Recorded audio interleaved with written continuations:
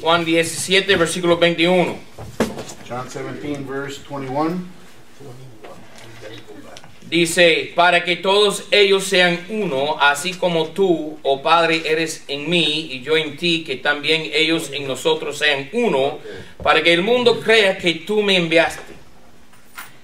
That they all may be one, as thou, Father, art in me, and I in thee, that they also may be one in us, that the world may believe that thou hast sent me. Ahora esto muestra el gran defecto de la iglesia de Jesucristo.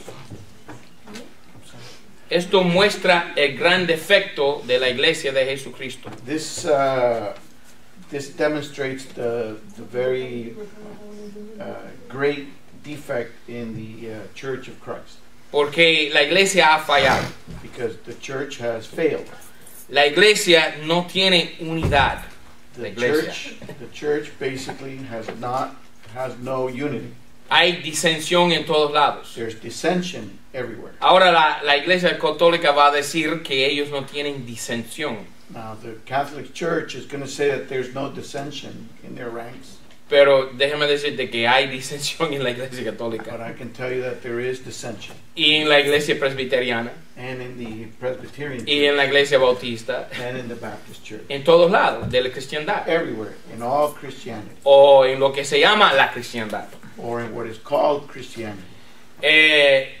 Pero si nosotros aquí en esta iglesia local, but if all of us here in this local church, podemos, con el favor del Señor, with God's help, demostrar al mundo algo de unidad, show the world at least a little bit of unity, habrán los que creerán en Cristo. There will be those that will believe in Christ.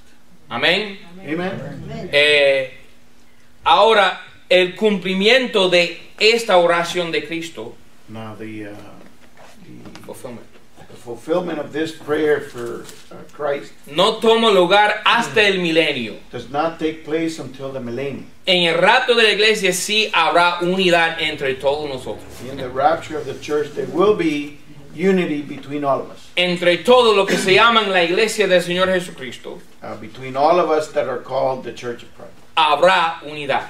There will be unity. Versículo 22. Verse 22. Y yo la gloria que me diste les he dado a ellos para que sean uno, como también nosotros somos uno.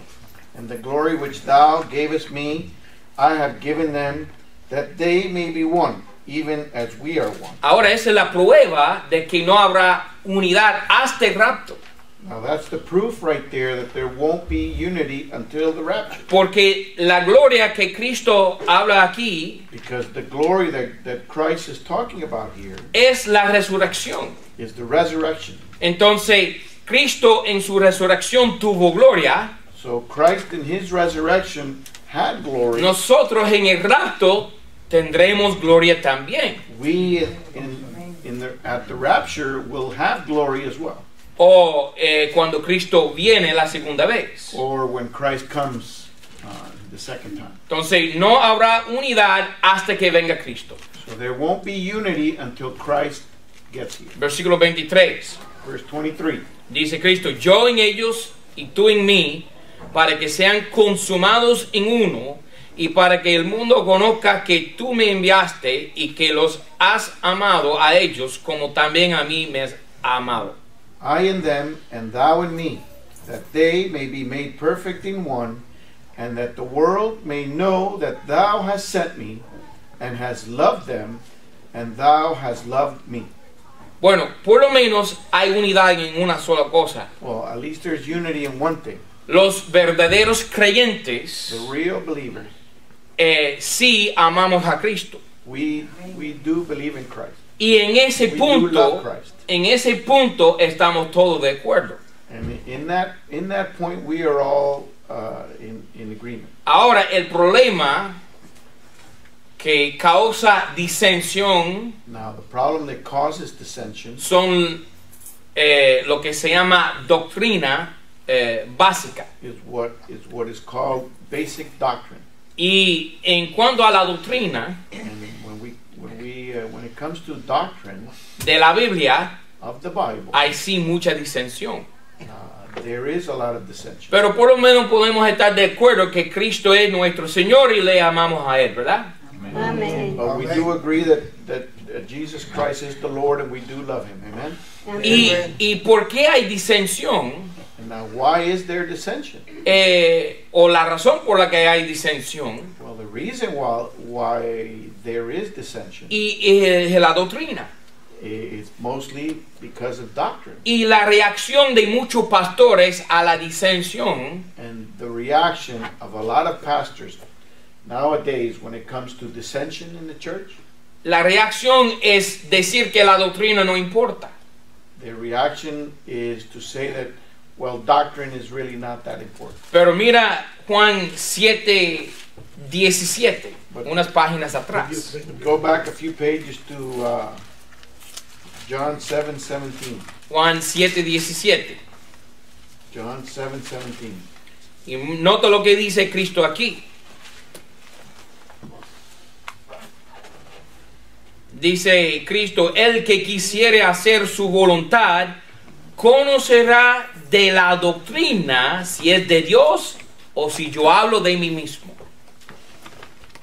If any man will do his will, he shall know of the doctrine, whether it be of God or whether I speak of myself. Entonces Cristo dice que sí, la doctrina es importante. So Jesus Christ there is saying that doctrine is important. Ahora, para un perdido, Now for a lost person un impío, or a non-believer, una persona que nunca haya creído en Cristo Jesús, someone who's never believed in the Lord Jesus Christ, por supuesto la doctrina no importa. of course doctrine is not that important, Porque la persona perdida because the lost person no es capaz ni siquiera entender una doctrina básica de la Biblia.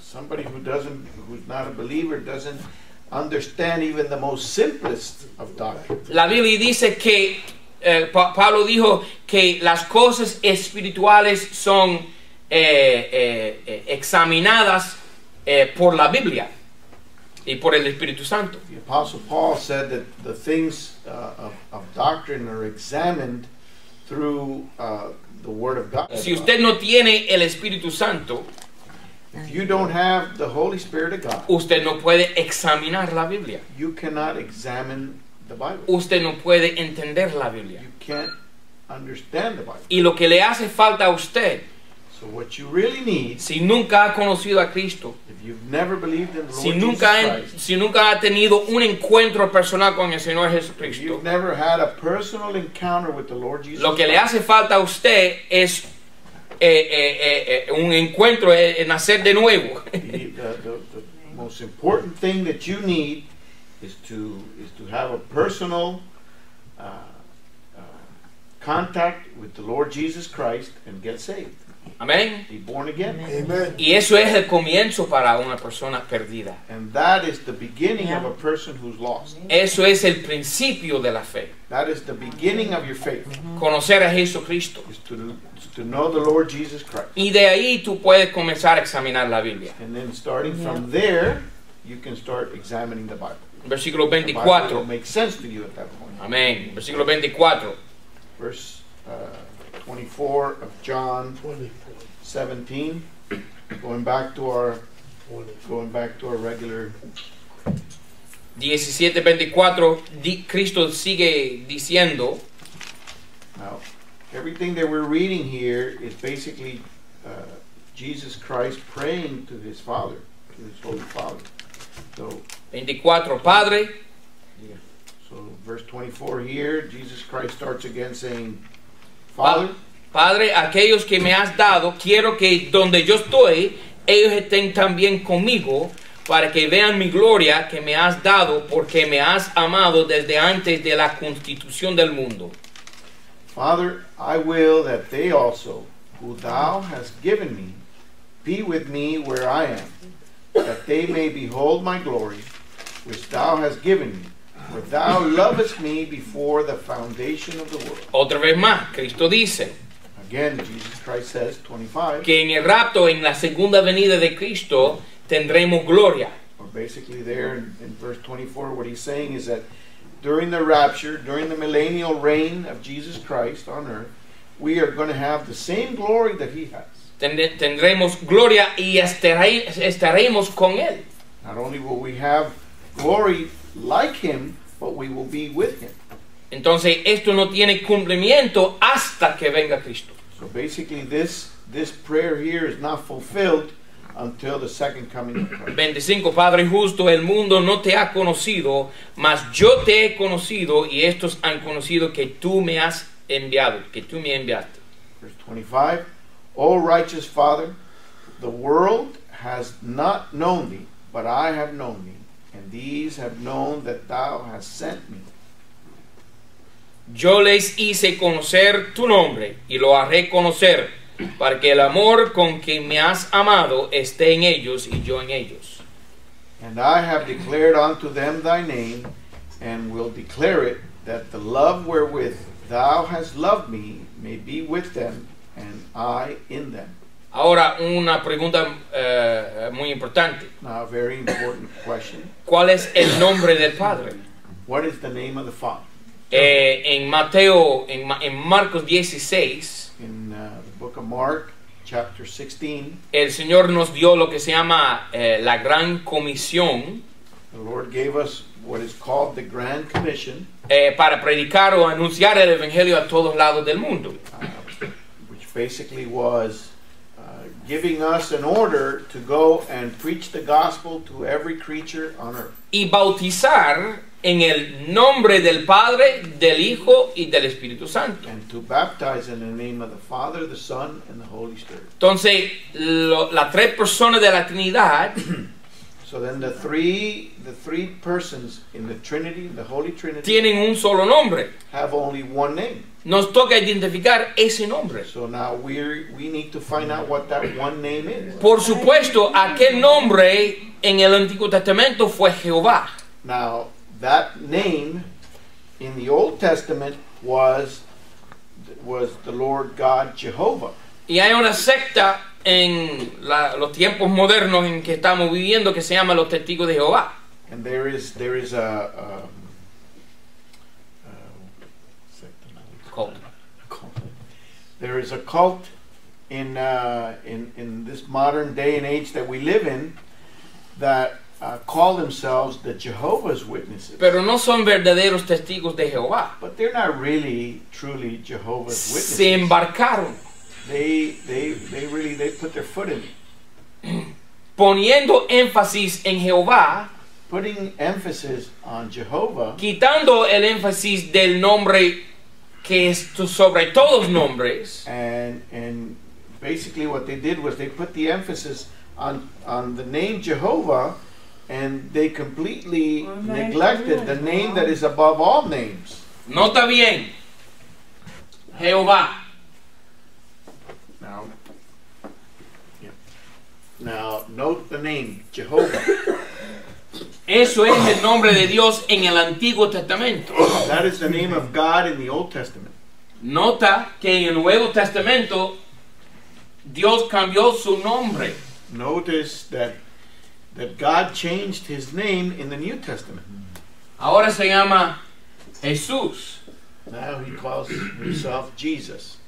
Ahora el sobrenombre de Jehová es Je o Ja.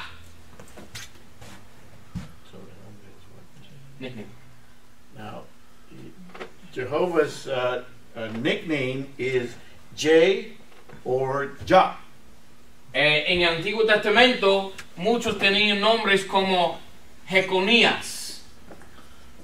In the Old Testament, a lot of the Old Testament Jews called themselves, for example, Jeconiah.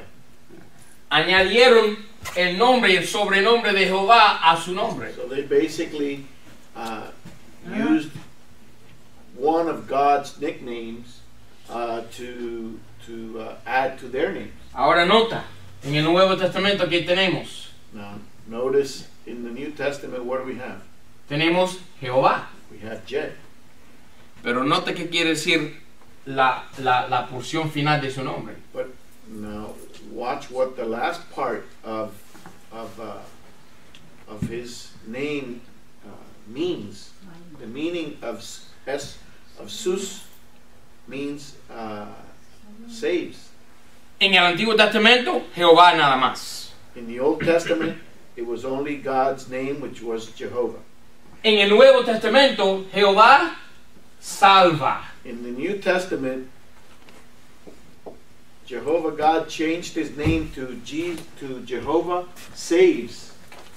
Mira Actos 4, versículo 12. Look at the book of Acts. Actos 4. 4. Actos 4, 4:12. versículo 10. Acts chapter 4, verse 10. Sé notorio a todos vosotros, a todo el pueblo de Israel, que en el nombre de Jesucristo el Nazareno, el que vosotros crucificasteis, el que Dios resucitó de los muertos, aun por él, este está en vuestra presencia sano.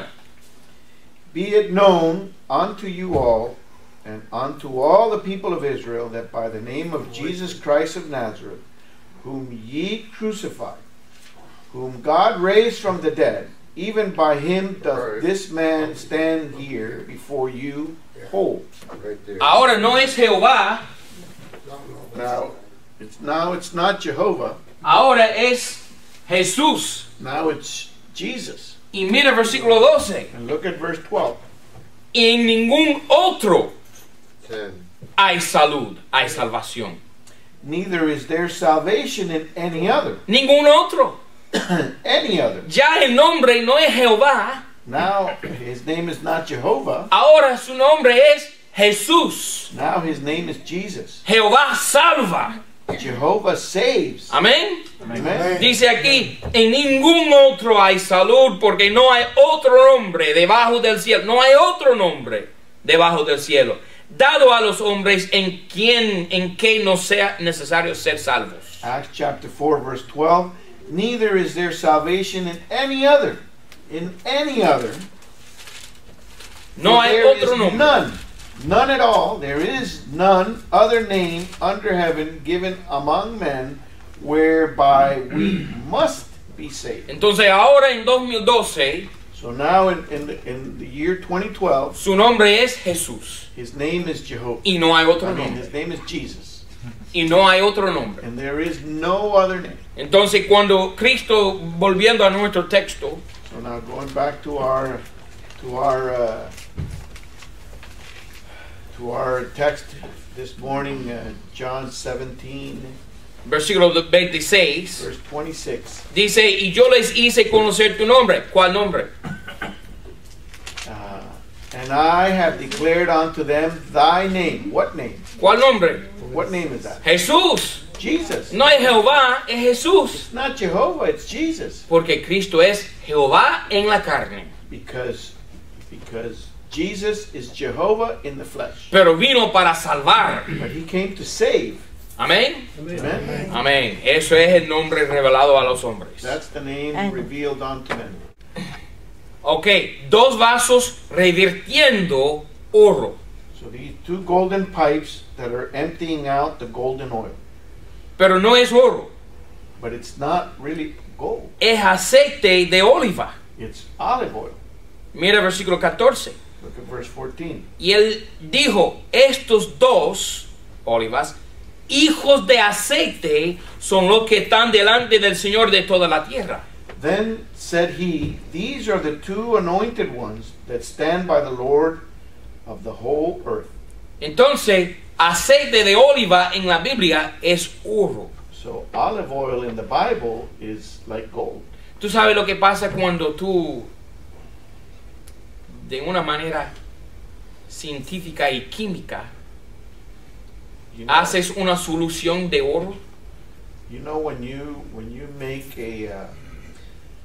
when you chemically put together different minerals to make gold. No, when you mix gold in a solution. Oh, when you mix gold in a solution, El color de la solución the color of the solution es rojo. turns red. oro en solución tiene color rojo. Gold in some chemical solution becomes red. ¿Y qué tipifica el color rojo? Blood. And then what does the color red signify? Es la sangre de Cristo. The blood of Christ. Entonces la sangre de Cristo que Él vertió en el huerto de Getsemaní So the blood of Christ that he shed in the Garden of Gethsemane es como aceite de oliva, is like olive oil. que es el aceite más puro y fino en todo el mundo. That is the purest oil in the whole world. Entonces la sangre de Cristo no es sangre cualquiera. So then the blood of Christ is not just any old blood. Es una sangre poderosa, It's a powerful blood. una sangre divina, It's a divine blood. una sangre fina y pura. It's a pure and very fine blood. En Actos capítulo 20, versículo 28, In Acts 20:28, la Biblia dice que la sangre que Cristo tenía circulando por sus venas the Bible says that the blood that flowed through Jesus' veins era sangre de Dios. was the blood of God. Bueno, Dios es un espíritu, Él no tiene sangre. Now, God's a spirit, so he doesn't have blood. Pero sí tiene sangre porque Cristo es Dios. But he does have blood because Christ is God. Y aquí en Getsemaní, que quiere decir lagar de oliva, And here at the Garden of Gethsemane, which means the olive press, el Padre Celestial le está imprimiendo, le está poniendo por el lagar. the Heavenly Father is putting Jesus through the olive press. Versículo 2. Verse 2, going back to John chapter 18, verse 2. Y también Judas, el que le entregaba, conocía aquel lugar, Getsemaní, porque muchas veces Jesús se juntaba allí con sus discípulos. And Judas also, which betrayed him, knew the place, for Jesus ofttimes resorted thither with his disciples. Judas, pues, tomando una compañía de soldados y ministros de los sumos sacerdotes y de los fariseos, vino allí con linternas y antorchas y con armas.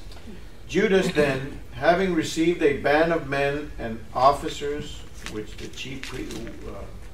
from the chief priests and the Pharisees, cometh thither with lanterns and torches and weapons. Ahora sabemos de los otros evangelios Now we know that in the other Gospels, que Cristo está aquí en Getsemaní orando that Jesus is here praying at the Garden of Gethsemane. y le pide de su padre que le quitara la copa.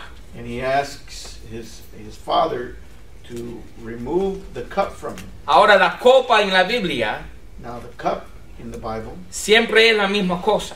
is always the same thing. Es la ira de Dios. Is the wrath of God. Mira el versículo 11. Look at verse 11. Jesús entonces dijo a Pedro: mete tu espada en la vaina, la copa que mi padre me ha dado, ¿no la tengo de beber? Then Jesus said unto Peter, put up thy sword into the sheath, the cup which my Father hath given me, shall I not drink of it? Ahora en la Biblia siempre se identifica la copa siendo la ira de Dios.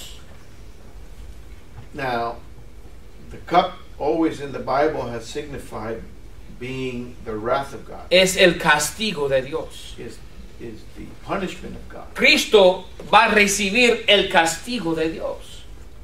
Christ is getting ready here to receive the punishment from God. Él se hará pecado. He will be turned into sin. Él va a llevar la maldición de tus pecados. He is going to carry the punishment for your sins. El castigo que tú mereces, The punishment that you deserve. Cristo lo llevó. Christ carried it for you. Tú eres el que merece ir al infierno. You are the one that deserves to go to Tú hell. eres el que merece ser crucificado en una cruz cruel. You are the one that deserves to be crucified on a cross. Pero Cristo, por el amor que Él tenía por el mundo, But for the love that Christ had for the world, y el amor que tenía por ti, and the love He had for you, Él llevó toda la culpa tuya. He took all of your sin. Él llevó todo el pecado tuyo He carried all of your punishments, en la cruz del Calvario. and He nailed it on that cross at Calvary. Él bebió la copa amarga por ti. He drank of that bitter cup of sin and punishment and God's wrath for you. Ahora, volviendo al versículo 4. Going back to verse 4. Aquí vienen los soldados Here come the soldiers con armas, with weapons. y Cristo le había dicho a sus discípulos que también compraran unas armas, unas espadas. And Jesus had told his disciples to go and buy some swords. Y Pedro estaba listo, dispuesto a utilizar esa espada. Peter was ready to use his sword. Versículo 4. Pero Jesús, sabiendo todas las cosas que había de venir sobre él, salió delante y les dijo: ¿A quién buscáis? Jesus therefore, knowing all things that should come upon him, went forth and said unto them, Whom seek ye? Aquí la pandilla, Here the mob, soldados, soldiers, ministros de los sumos sacerdotes, priests and Pharisees. Ellos vienen, están buscando a Jesús, They come looking for Jesus. y ellos dicen: estamos buscando a Jesús Nazareno. And they say, we're looking for Jesus of Nazareth. Y mira cómo responde Jesús en versículo 5. And look what they say there in verse 5. Cristo dice: yo soy. And Jesus answers, and he says, I am he. Ahora, esta pandilla son una pandilla de malhechores, ¿no? Now this mob is basically a mob of evil people. Son criminales, son delincuentes. They're all criminals, they're all delinquents. El propósito de ellos en este momento no tiene nada que ver con la justicia. Their purpose at this moment here is not really to exercise justice. No son ministros de Dios, son ministros de sacerdotes. They're not ministers of God, they're ministers of priests. Nunca confía en los sacerdotes, para que lo sepan. And I'm telling you right now, never trust in priests. Si te encuentras con un sacerdote, corre. You ever come up to a priest, the best thing for you to do is to turn and run. Dale un tratado y huye. Give them a track and run. Porque los curas son muy peligrosos. Because priests are very dangerous. No, nunca confío en los curas. Never trust a They're priest. nasty. Y Cristo dice: yo soy. And Christ says, I am he. ¿Qué quiere decir yo soy? What does I am he mean? Bueno, en el lenguaje hebreo, yo soy quiere decir Jehová. Well, in the Hebrew, I am he means Jehovah. Jehová quiere decir yo soy. Jehovah Oh, God. in Hebrew means I am. Jehová apareció a Moisés en el desierto, Jehovah God appeared to Moses in the desert, y al aparecer le dice: yo soy el que soy. and he basically meets he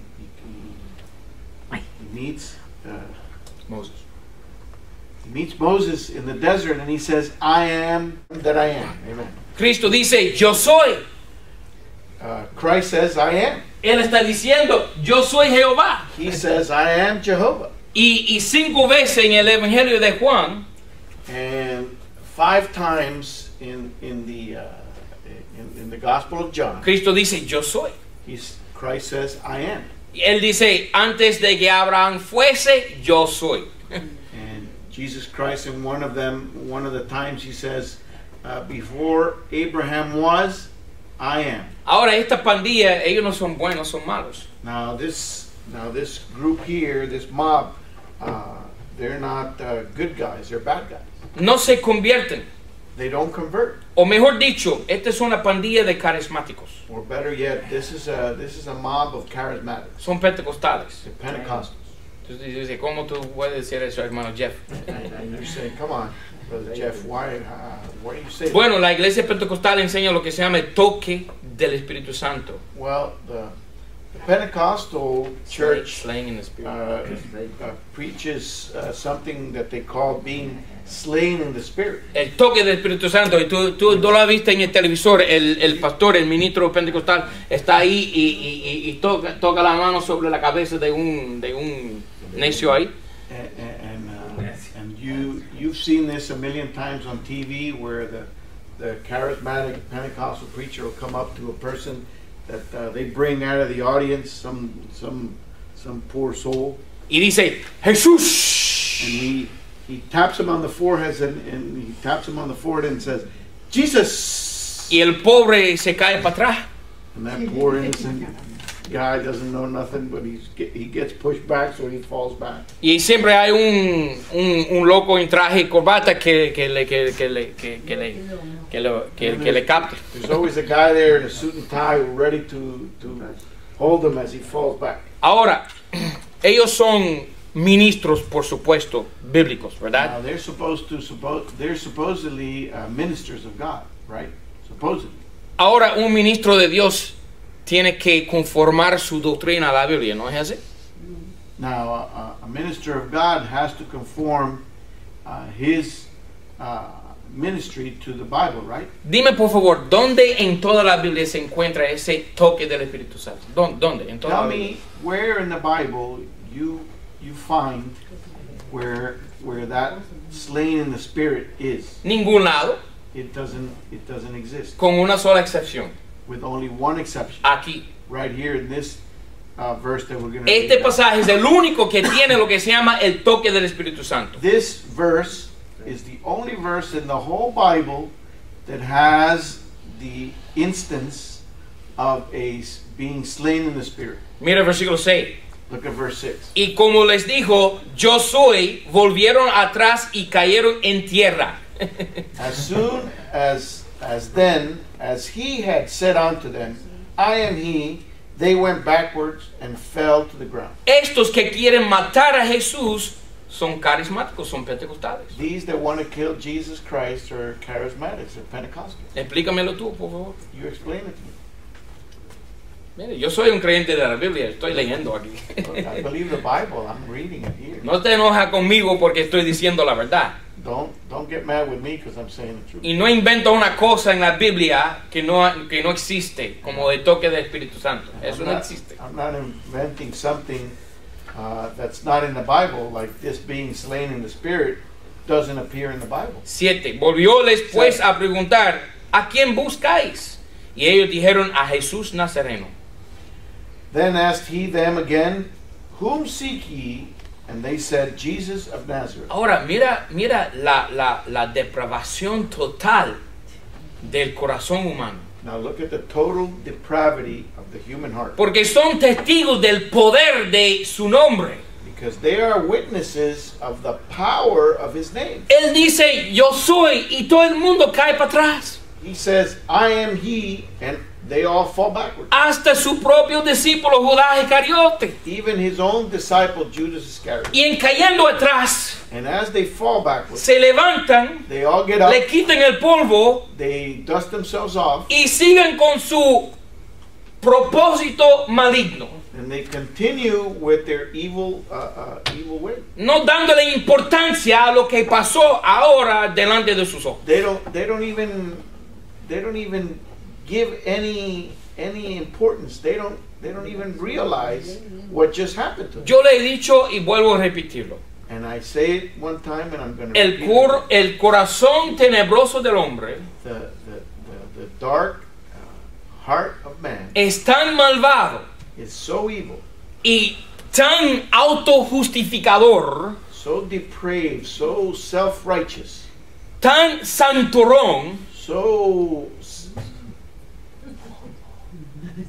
self-righteous, self-righteous, para que en el mismo infierno quemándose, that even burning in hell, un alma mantendría su justicia y seguir quemando en el infierno. a person's soul who is burning in hell will still prefer to justify themselves, Aunque se le ofreciera oportunidad de escaparse. to justify themselves for what they've done in their lives, even if they were given a chance to repent and go to heaven. Hay hombres y mujeres en este mundo There's men and women in this world que prefieren ir al infierno that prefer to go to hell que estar con Dios en la gloria para tener. than to be in heaven with the Lord Jesus. Faraón era así.